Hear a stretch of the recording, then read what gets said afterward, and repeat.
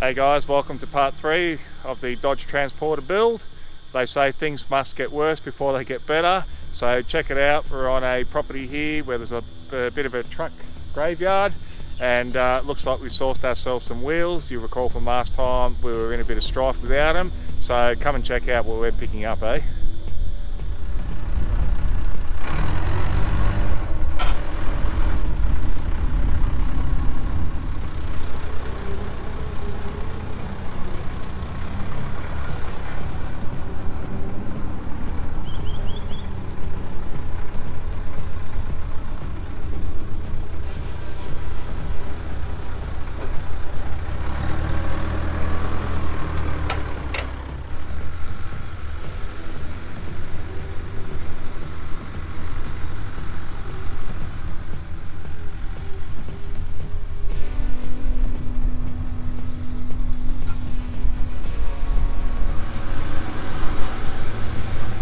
So we've picked up ourselves a 50s era Chevy truck chassis. Don't really care much for the chassis, but we may be able to use some of our cross bracing. But most importantly, we've got ourselves some really big wheels, and they fit the 8.25 by 20 inch tyre, which is exactly what we want. So we're going to get this motor and box out, because we bought Sam's motor and box, then we'll load him up.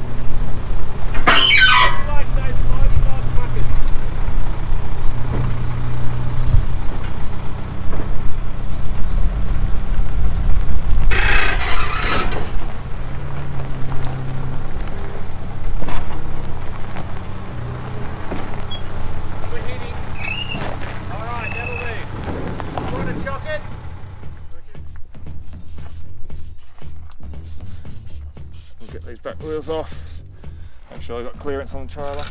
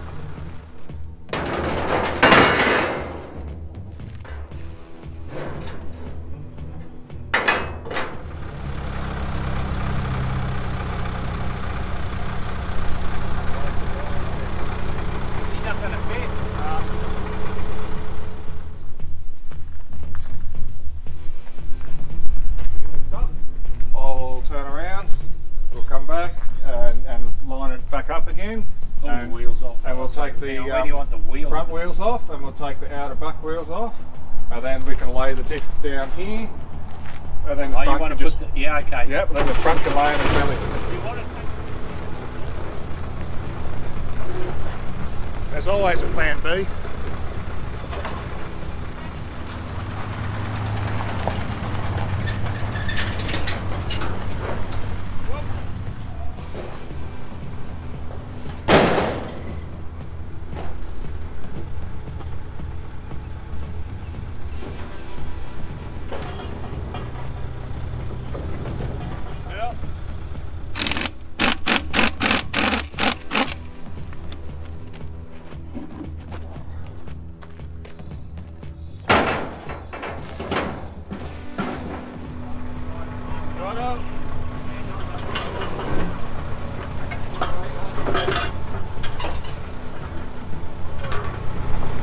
just like that, we've got our plan B.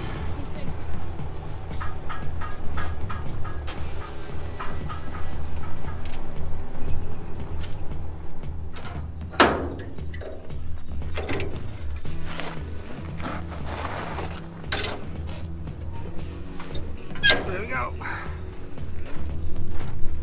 So we load an oversized chassis.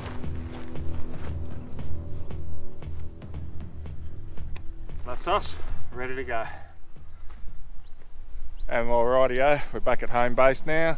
We're going to jack the front end of this chassis up, whack these tyres back on, drop it down, and then drive the trailer straight out from underneath, and then push it straight up the driveway with any luck.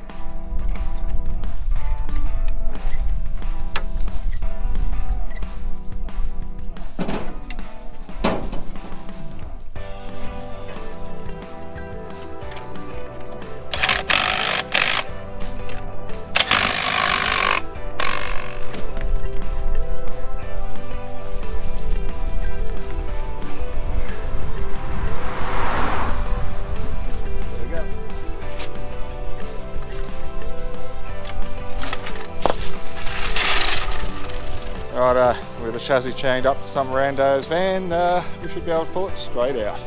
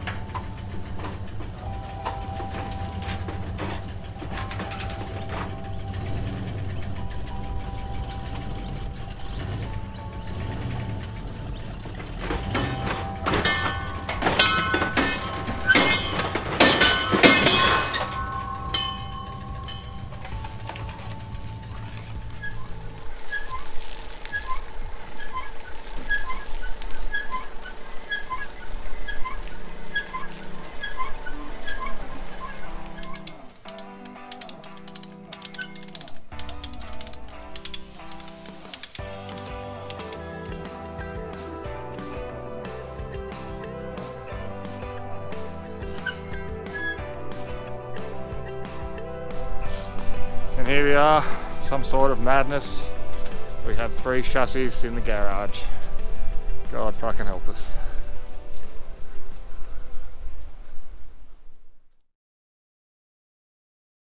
Righto guys, we've got 3 truck chassis in a residential driveway right now, so shit's getting out of control. What I'm going to do is give you a quick run through what we're now going to do to take care of it. We've got to try to get rid of at least 2 of these by the end of this episode. And I've also come up with a issue regarding the parts truck. It's actually not a 33. From a bit of research, it actually turns out that it's a 36. So I'm going to run through some of those differences with you and the inadvertent benefits we've got as a result. Check it out. Now as we look from the front, we can see that the front axles are in line with each other. And as we work our way through to the back, the rear axles are also in line. So both chassis are exactly the same length, as are the wheelbase. However, as we start from the back, we can see our little circled area here. Both of these line up exactly the same at the rear diff mounts. Then as we swing forward to the front mounting point for the spring pack, they also line up exactly the same. However, as we now move forward towards this cross brace, on the 36 truck, it actually sits about 20 centimetres further forward, as does the next cross member. And as a result of this, the motor and box also sits forward. So whilst we have both axles on the front in alignment with each other, if we actually take a closer look, both cross members, whilst in alignment with the motors, on the 36 it sits further forward. And so as a result, you may be wondering what those kinds of differences mean in regards to being our inadvertent advantage. So because we have those cross members and the engine sitting further forward on the 36, it actually gives about 20 centimetres more tray room. And here's how it actually comes about. So when we look at the side profile of these front fenders on the 33 to 35, this part is identical. However, the fender sticks out about 15 to 20 centimetres coming forward. So we end up with a rather snub fender as a result from the 36. When we look at both of our grille shells side by side, they do still take exactly the same kind of profile and shape, so that's not a problem. and the hood and bonnet shape is exactly the same length as well as the cab, so that's also not a drama.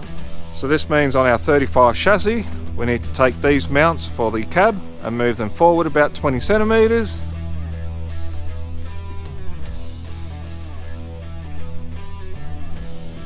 And we need to shift our front cross member forward as well. We need to swap over our fender mounts, of course. And the result of this should see this middle cross member staying put due to the size of the F350 Power Stroke motor and box. So we shouldn't have to eliminate that anymore. And we can still retain this cross member in place. And as a result, we end up with an extra 20 centimetres on the tray, and we'll have our fenders from the 36 working well with our 35 setup. And as for our Chevrolet chassis, we've got a really big spring pack here, which is what we want to raise the back end. We've also got a really sturdy mounting bracket here, which actually curves underneath the chassis, unlike the ones that go straight on the side of the Dodge. So we'll look at using these. We've also got quite a few solid cross braces here. Moving to the front, we have at least 2 of them with some curvature, which may well come in handy for the Power Stroke motor and box. And we also have another one here with a bit of a curvature, which could also come in handy as well. And we may well also find that some of the brake and steering components will also work well with the canter setup, but we will end up stripping everything out. We'll dismantle this chassis completely, and we'll keep everything set aside for later. And so on that note, it's time to get this Chevrolet chassis gone.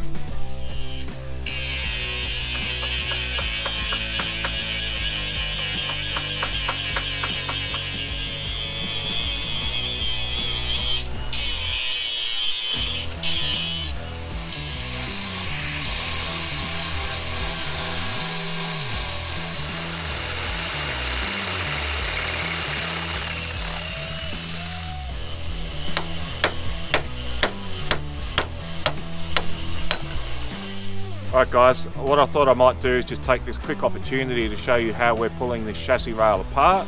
They're all blind rivets on everything, there's no nuts and bolts in this, so we're using a combination of the angle grinder and the drill, and we'll show you what they're looking like. So on the areas with limited access, we're actually using the drill bit along here for the spring mount. You can see I've left one intact, and you can see the rest have all been drilled out. And as we move to the top, we're using the grinder where there's nice and easy access. So let's pop those out now, shall we?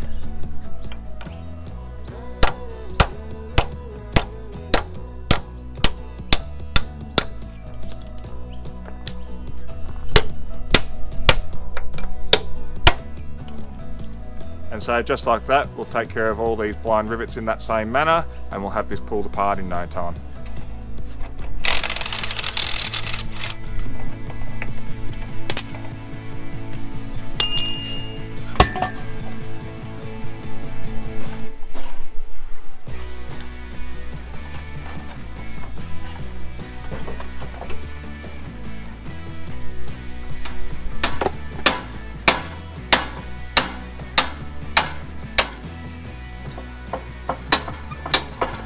Go.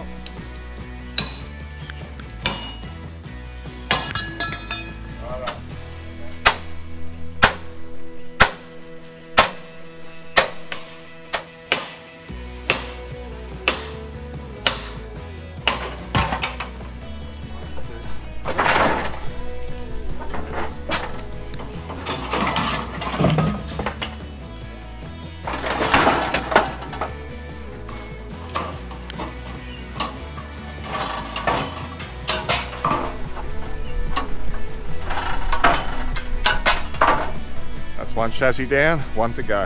Happy bloody days.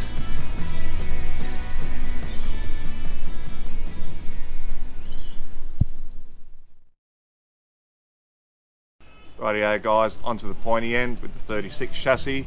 We're not going to cut it up like we did with the Chevrolet. We've got a total of 10 brackets that we've got to remove from this chassis. We're going to keep the rest of this chassis all together. We need to get the steering functioning. We want to get the rear wheels turning, because at the end of the day we don't know what else we're going to need off this, and rather than pull it all apart, it's a lot easier to keep and store in one piece. and when we finish this project, look, we'll either look at selling it off or keeping it as yard art. So in the meantime, we've got to take the bits that we want off. Let's get it sorted. And as we go through our brackets, we need to take this one here, which may serve as a shock mount in future. We also need to get the rear cabin mounts off on each side, and of course the two running board mounts on each side, and finally the front fender mounts. So as soon as we get those 5 pieces off on each side, we can then turn our direction to the steering, and of course this diff, which still refuses to turn.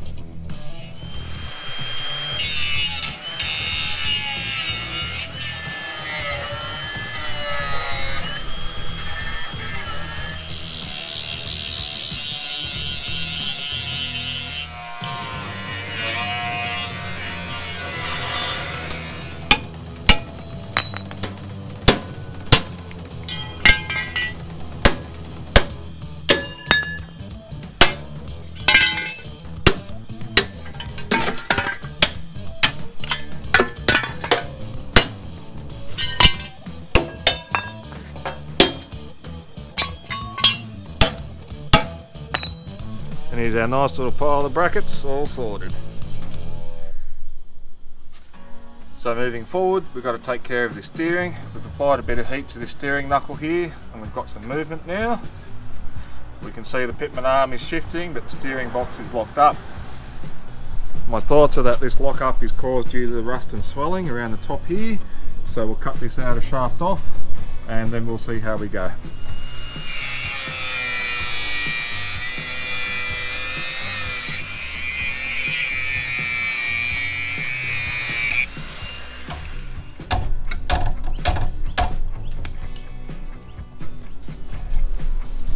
There we go.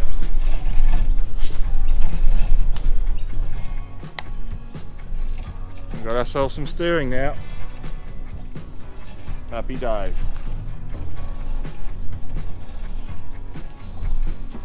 Now it's time to move on to this locked rear end. We're going to start by popping out these axles on both sides. Hopefully it's going to start free spinning when we turn on the drive shaft. If that doesn't turn, that's not the worst case scenario. We can still leave these axles unbolted. Our main priority is going to be to get these drums free and make sure the bearings in these hubs are turning.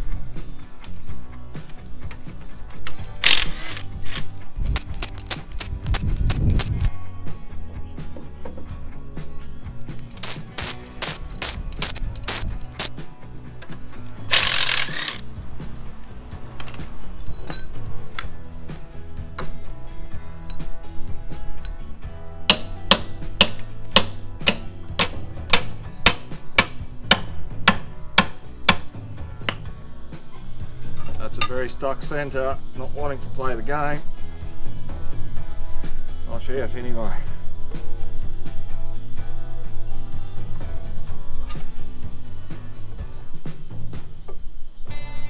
There you go.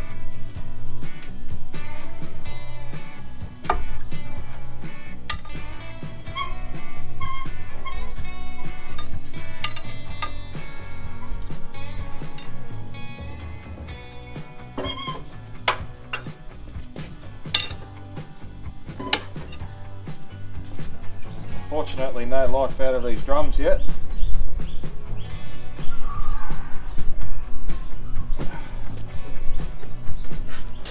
Oh, here we go. Driver's side's good. Look at that. Beautiful.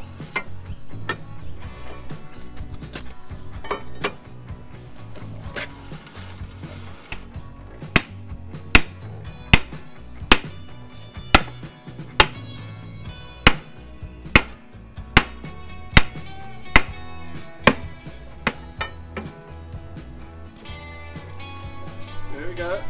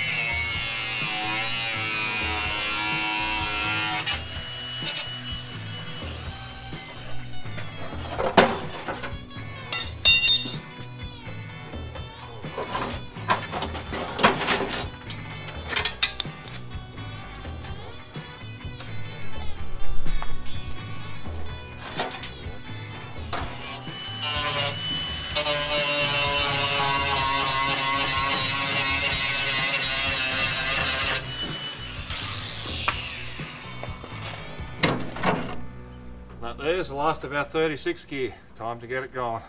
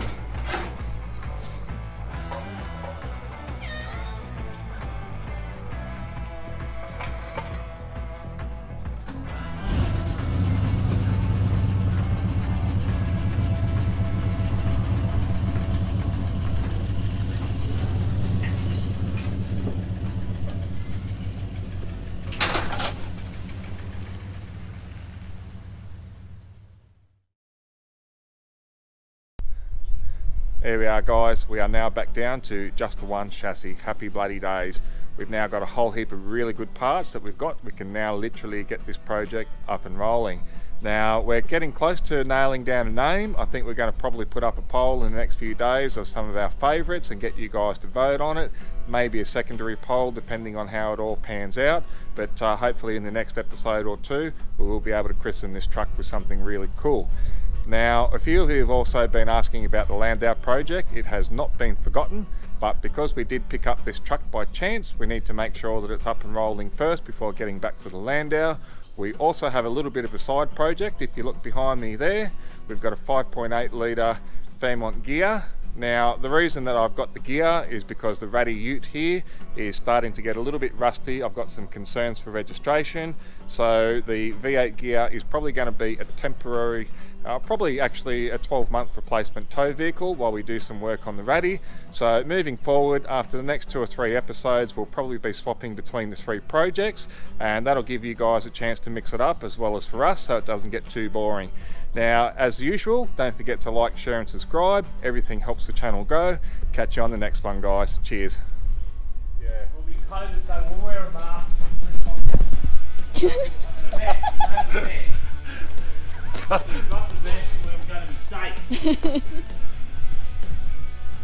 Well, I don't know what you had in mind if you're talking about condoms, but count me out. With an oversized man. Nothing. What was that? Nothing. Hey? Nothing. You sure? Yep. I'll be checking it later. You'll need margin for error. So keep going. What? Focus. What do you got to say? You trying to say something, are you? Concentrate.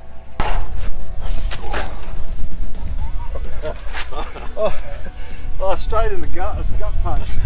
Oh, You alright, mate? no. Oh. But now you've got somebody with brains. Yeah, that's a lie. That's a massive fucking lie.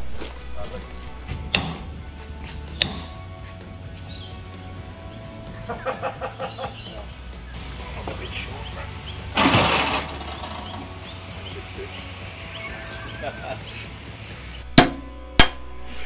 Ow! Oh, fucking ow, God.